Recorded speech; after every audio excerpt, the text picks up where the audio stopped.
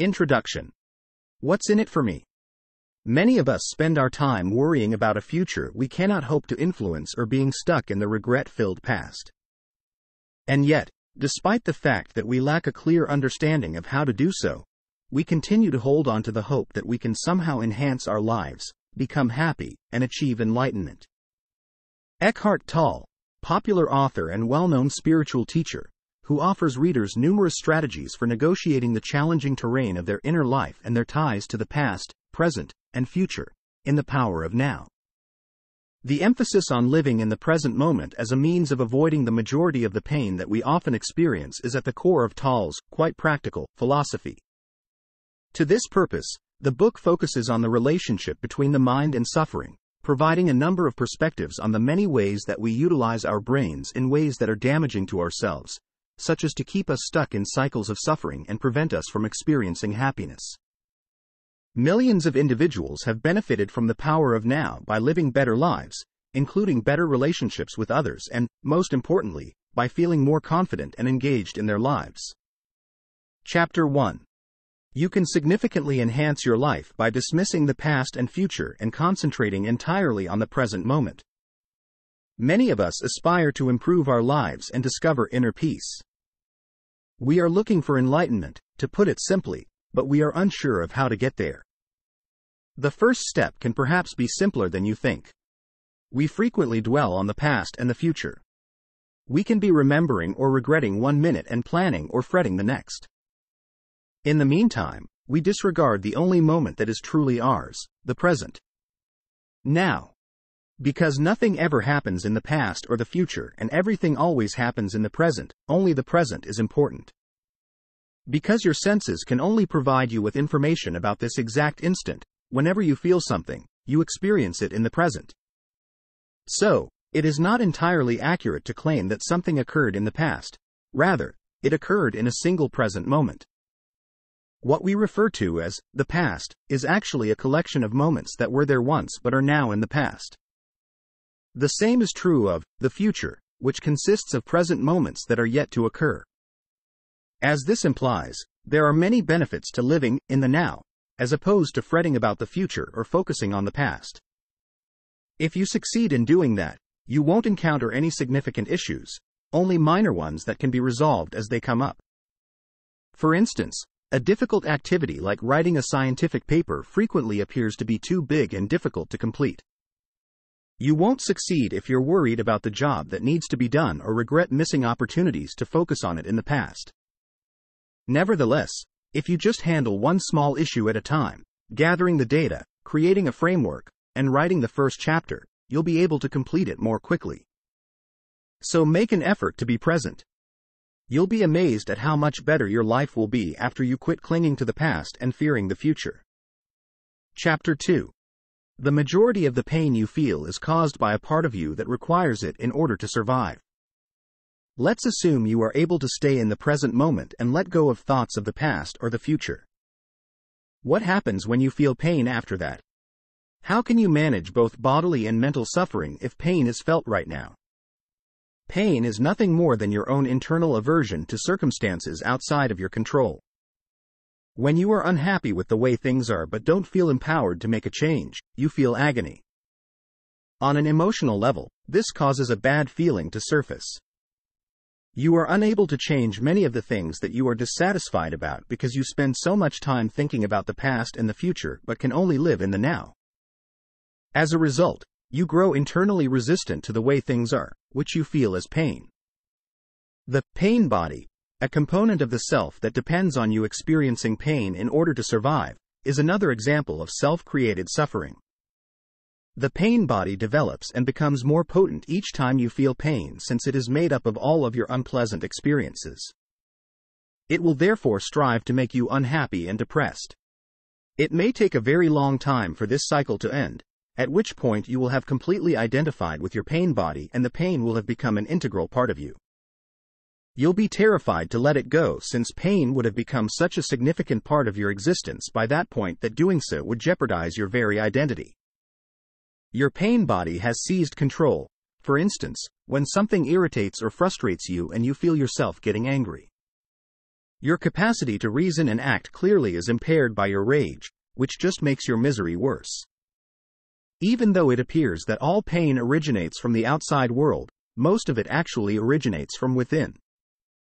The good news is that since it was your own doing to create it, you can change it. Chapter 3.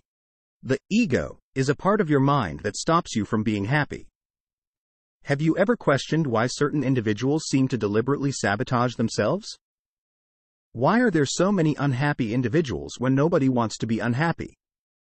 The ego, a component of your mind that subconsciously directs your thoughts and actions, is to blame. The majority of people are unaware of the extent to which their ego influences their life because it is difficult to see. For instance, you might realize, and possibly regret, that you overreacted if you subsequently think back on a disagreement you had with someone. Yet, you just weren't conscious of anything influencing or guiding your thinking and conduct while the argument was in full swing.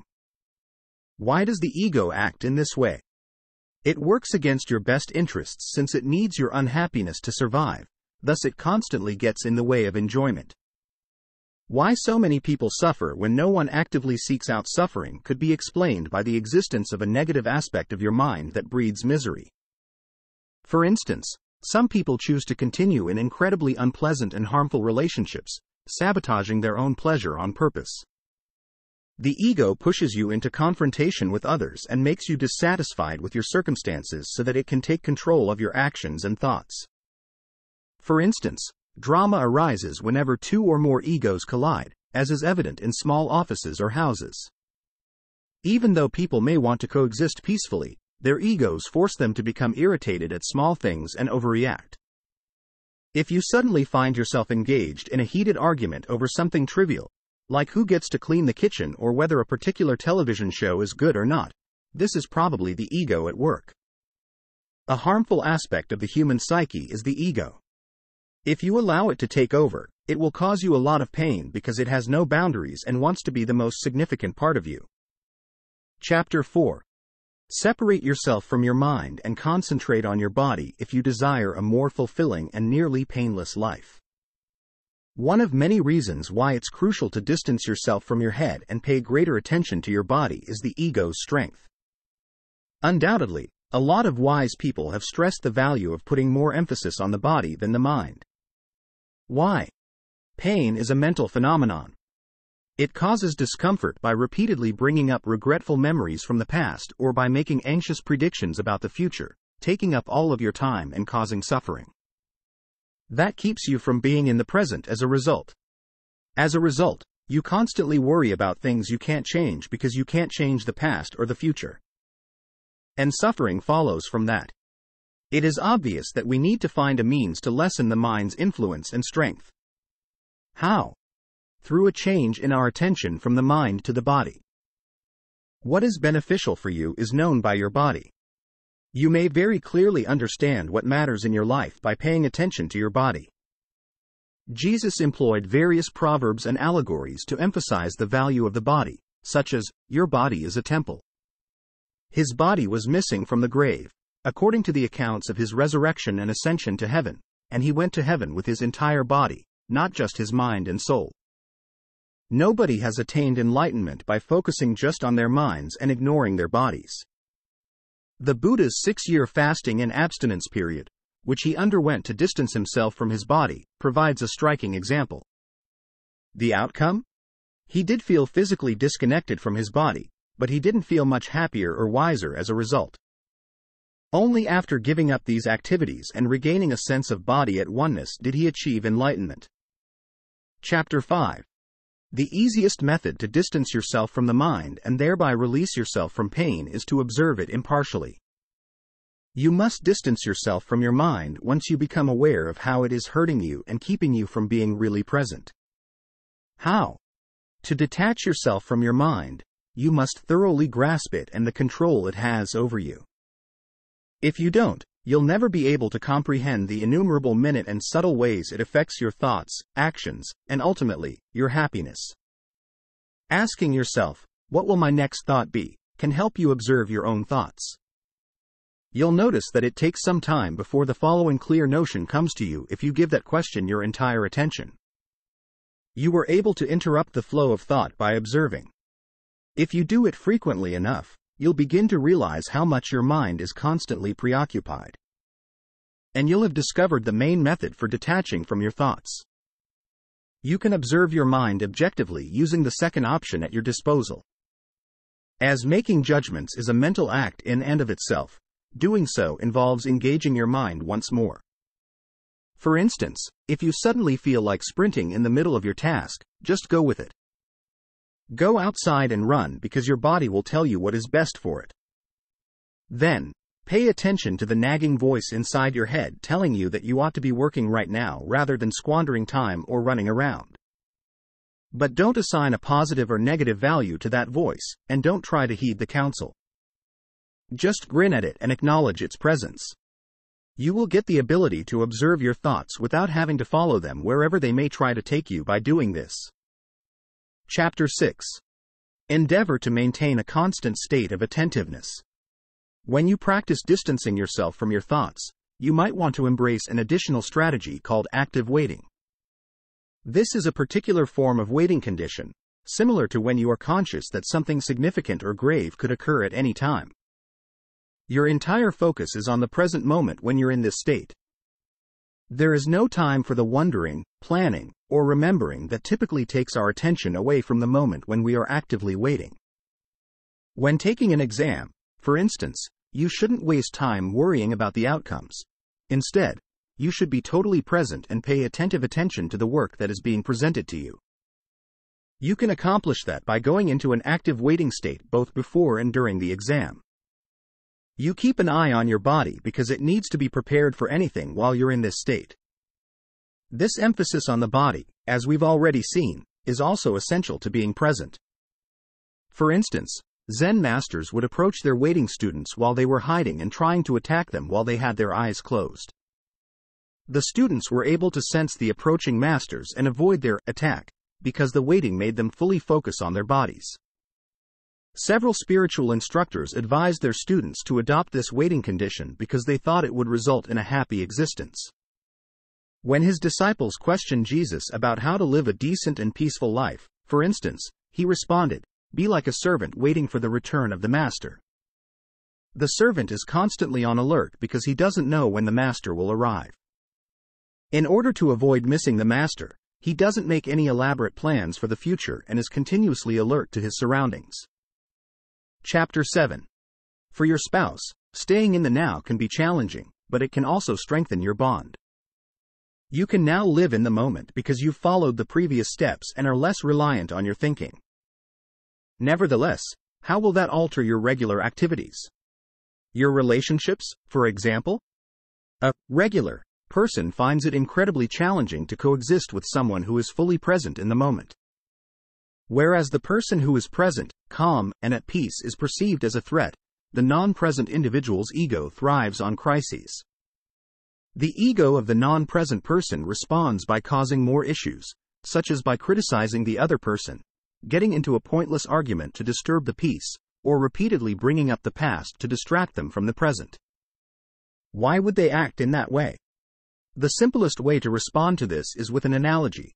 Just as darkness cannot endure close to light, it is challenging for someone who is still under the influence of the ego to be close to someone who is living in the present for an extended period of time. Strong opposites are incompatible with one another. The absence of light is accompanied by the presence of a candle. When you light water on fire, the flame goes out. Yet if you do it well, staying in the moment can also significantly strengthen your bond with your partner because you'll be able to stop criticizing, judging, or trying to change them and instead recognize them for who they are, a unique individual.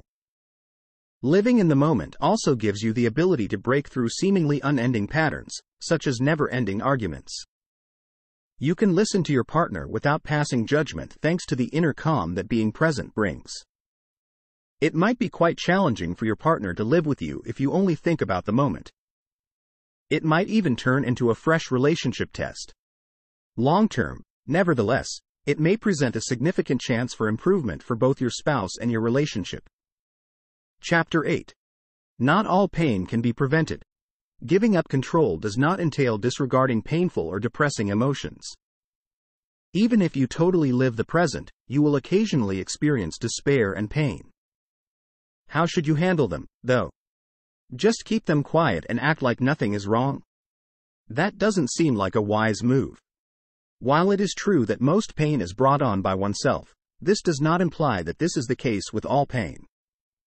Anything which is imposed upon you by others who are still under the destructive mind's control is a prime illustration of agony that cannot be avoided. The loss of a close relative is another illustration. This anguish is obviously unavoidable because you cannot make everyone around you enlightened, and you most surely cannot stop death. What can be done, then? You can merely accept something traumatic for what it is when it causes you genuine suffering. For instance, if a loved one passes away, you will undoubtedly grieve and experience melancholy. Yet you'll spare yourself unnecessary pain if you can accept this as something that just is and cannot be changed. You shouldn't feel bad or ashamed about feeling sad. It's a normal emotion. The situation is what it is. By accepting this, you can stop wishing that things were different all the time. You can escape the majority of the suffering in your life by being present, but not all of it. Living in the now does not entail denying or stifling sorrow, either. Instead, it gives you the courage within to accept such challenging and painful realities of life. Chapter 9. Living in the present moment without resistance is not surrendering. Although having inner peace is a good thing to have, inner serenity is not very valuable when your outward living circumstances are poor.